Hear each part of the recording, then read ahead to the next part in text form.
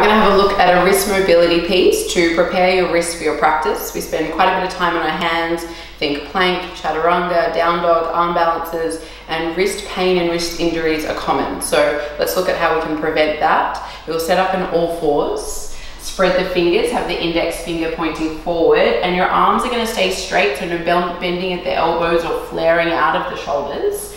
And you're going to lift straight up, so you'll come up onto the first knuckles, the thumbs will slide back behind you, and your weight is over the wrists, and then you'll lower back down. So you want to avoid elbows bending out, shoulders flaring out. You're going straight up and down and starting to build the strength and mobility in the wrist to prevent injuries. To make it a little more challenging, you could slide your knees back and begin to use a little more core and take more weight into your hands. Start with that, and then you could, over time, progress into full plank.